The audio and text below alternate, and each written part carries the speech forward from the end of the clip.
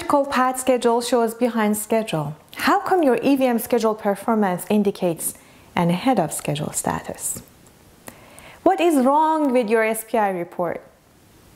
We're going to finish this project 3 months behind the schedule. Tell me why your SPI is showing a good schedule performance. Have you ever faced an angry customer or project manager screaming, "What is wrong with your EVM schedule performance report? We are late and yet you show me good schedule performance? What is going on here?" Hi, I am GHORBANI. I'm the founder and director of Project Control Academy, an academy that helps you enhance your knowledge and skills in project controls so you can take your career to the next level of success. You know, earned value management has proven itself to be one of the most efficient performance measurement and feedback tools for managing projects, as outlined in PMI practice standard for earned value management, as well as many other practice standards out there.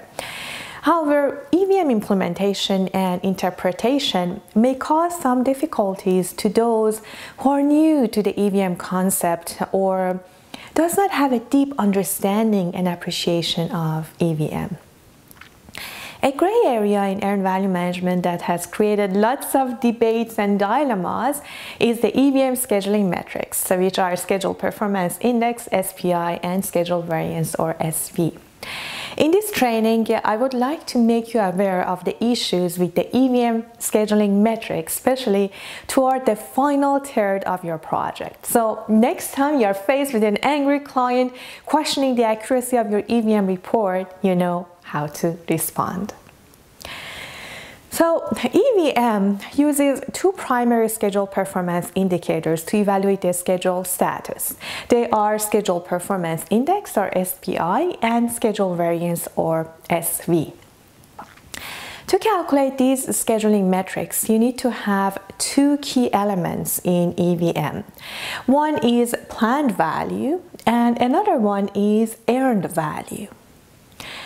Planned value, also known as performance measurement baseline, is the project time phase budget which is resulted from the project planning effort. Your total planned value should always match your total approved budget. Now, on earned value is the value of your accomplishment, the value of what has been actually accomplished in the project. And earned value is determined as the physical percent of your budget, basically how much has been accomplished in terms of dollar value. So once you have your planned value and earned value, you can determine the Schedule Performance Index and Schedule Variance. So let me walk you over those briefly. The Schedule Performance Index, or SPI, is a measure of schedule efficiency. SPI measures the value of work performed against the work that is scheduled. So as you can see, the formula for SPI is earned value divided by planned value. The Schedule Variance, or SV, determines whether a project is ahead or behind schedule in accomplishing the work that is planned. The schedule variance is the difference between the earned value and the planned value. So to help you better understand this, let me walk you over a simple example, just the same example I'm using here. So let me walk you through some numbers so you can better understand this. So in the same example we have here, let's do some calculation on schedule variance and schedule performance index. So here you can see my earned value is $300 and my planned value is $430. So can you tell me what my SPI is? That's right, SPI is earned value over my planned value, which would be 300 over 430, or it's going to be 0.7. Do you know what that means? If I have an SPI of 0.7, what that means? Well, it means that the work is being accomplished at 70% of its planned rate. It means that if I have been working 8 hours per day and my SPI is 0.7, it means that 70% of the time I was productive in finishing the work, or it's going to be around 5.5 hours of work out of 8 hours I've been productive. So that's what it means. Now going back to schedule variance, can you tell me what the schedule variance is? Is it negative or positive? Yes, my schedule variance is negative because my earned value is less than planned value. I'm earning less than what I'm planning to earn. That's why I'm having a negative schedule variance. Or if you want to calculate, it's going to be minus $130. Now, based on this simple example, I'm sure you can tell me what those SPI and schedule variance mean in a project. What do they indicate? So if I have the schedule performance index less than 1 or a negative schedule variance, it means that the work is completed less work is completed than the plan, or we are behind schedule. And if SPI is over 1 and schedule variance is positive, it means that more work is completed than planned. So it's an indication of, yes, ahead of schedule. And if SPI is 1 and schedule variance is 0, it means that we are right on target, we are right on the schedule. But this interpretation comes with a big warning. So I would like to warn you about the SPI and schedule variance or EVM scheduling metrics, that an unfavorable SPI or schedule variance does not necessarily mean a schedule slippage. On the other hand, a favorable SPI or schedule variance does not also indicate an ahead of schedule status. You might question why, but your index is showing that, and you already showed me that if it's positive it means ahead, if it's negative it means behind. So what's going on here? Can you tell me why I cannot rely on those scheduling metrics? Well, for several reasons. The first and main reason is that earned value management measure those indexes or those things like EVM scheduling metrics. Everything is based on dollars, not based on units of time. And I believe you cannot talk about time in terms of dollars, can you? What it does, basically, the scheduling metrics show whether less or more work is accomplished than your plan, and everything is calculated according to the dollar value. If you remember the example I showed you, the schedule variance was minus $130. SPI was earned value over plan value. Everything was in dollar figures. That's why earned value measurement, the scheduling metrics in earned value are independent of the critical path. The only link between your schedule and the earned value is your plan value. Hopefully you get your plan value out of the resource loaded schedule. Other than that, they're really independent. So you have to make sure that you analyze your schedule along with those EVM metrics, and you just should not rely only on your EVM metrics to tell you the schedule status. That can only be determined by analyzing your critical path schedule. Another issue with that, so that was one main issue that you might see with the EVM scheduling metrics based on the units of measure, dollar instead of time. Another big issue with the scheduling metrics for EVM happens toward the end of the project. Those metrics become very unreliable toward the 2/3 of the project as we approach the end date. Let me show you why. In our example here, as you can see, my earned value is less than plan value. So by using EVM scheduling metrics, I'm predicting that I'm going to be behind, right? Because I'm earning less than what I planned to earn. Therefore, I'm having some negative schedule variance and I will experience some schedule slippage. So if I want to draw the SPI trend curve, do you know how it's going to look like? Okay, let's first look at the SPI formula. So SPI is earned value over plan value. So from January to April, from the beginning of the project to now, you can see my earned value has been constantly less than my plan value. So my SPI has been what? Yes, it was less than 1. So if I want to draw the SPI curve here, and if it's time now here, and that's the completion, original project completion time. So if I want to draw that, it would be something like this. From the beginning to where I am now, it has been less than 1. And if you want to draw something similar for schedule variance, that's the same concept, right? Instead of 1, it's going to be 0.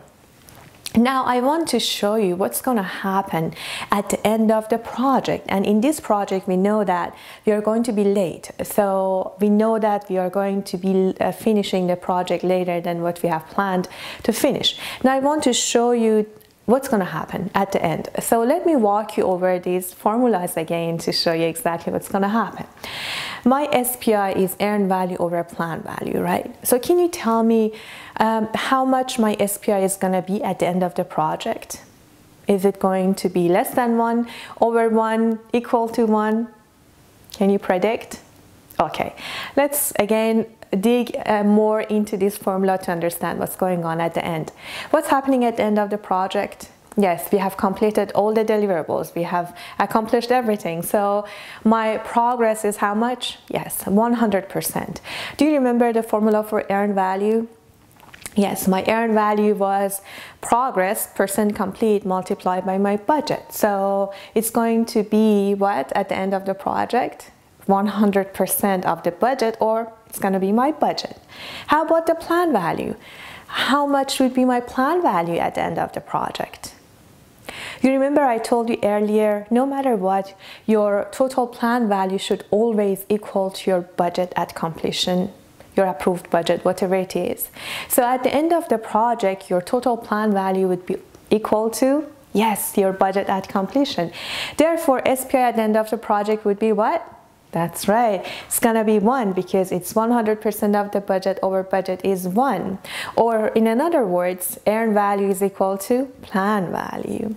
Therefore, at the end of the project, my SPI is 1 and schedule variance is 0. So what that means? Means what? Perfect schedule performance on schedule completion. But we already know that we are late. So let me draw this and show you what's happening here.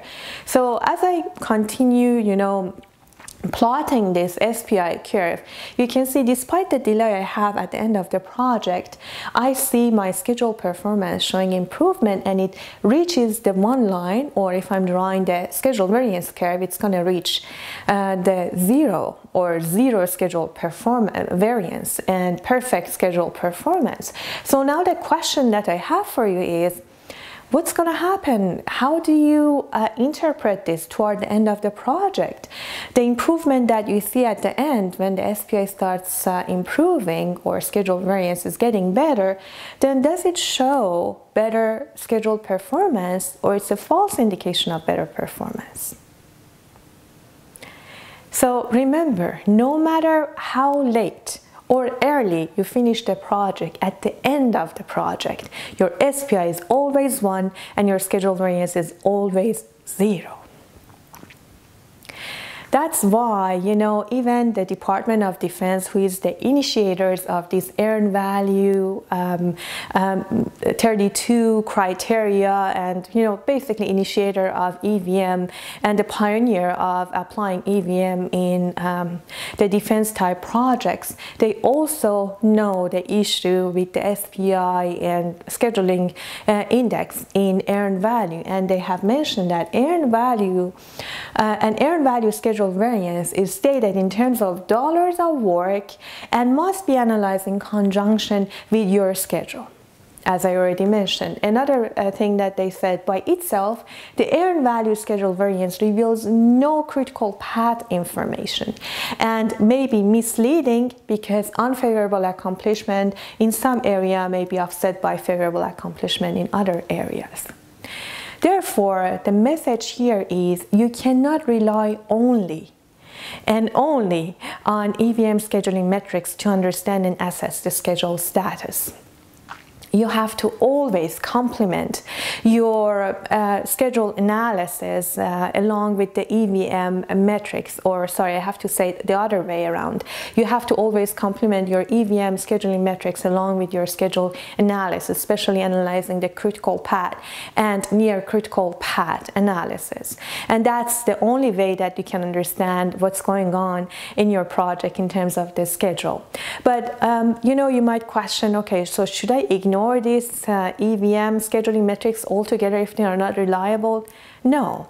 As I said, until toward the end, they are still reliable, but you have to really use them with caution, and you have to always analyze your schedule alongside analyzing your EVM metrics. And sometimes when you do those together, your EVM scheduling metrics sometimes reveal great information about your project, especially if those two metrics are contradicting. For example, if your SPI shows ahead of schedule while your schedule is behind. So when you dig down into your schedule, then you might understand something causing that issue. So always those EVM scheduling metrics provide a good warning signal for you that kind of raise a flag that, okay, now go deep into your project schedule and understand what's happening in your project. So that's my message to you in this training, that don't rely only on your EVM scheduling metrics. And unfortunately, this is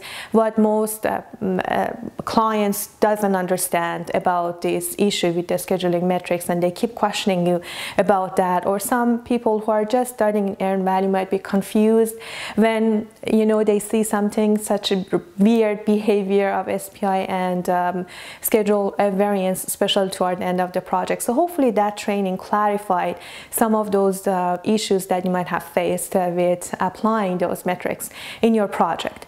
Now, you might question, but what can I do toward the end, at the end of the project, with this quirky behavior of my SPI and schedule variance? Is there any solution? Yes, there are a lot of ways that you can improve the accuracy of your SPI and schedule variance. And one of the newly merged techniques to do that is earned schedule, which has been considered as an improvement to earned value management practice, or as an extension to earned value management. It has been recently added in 2011, I believe, has been added to PMI practice standard for earned value management, but it's started from 2003. So it's kind of a fairly new concept, not new anymore, it has been around for a decade, but recently has been adopted to practice standards. So if you're interested to know more about earned schedule as a way to resolve the issue with your SPI and schedule variance, stay tuned for the next episode where I'm going to show you the concept of earned schedule and how you can apply it in your project. Now, if you have any question about this training, please post your comments or questions down below so I can assist you. And if you found this training valuable, if it added value to you, and if it helped you to understand the concept of EVM scheduling metrics better, please give me a high five by liking and sharing this video with your coworkers. Until the next episode of Project Control Mastery, do your best in everything that you do, my friend, and make a difference.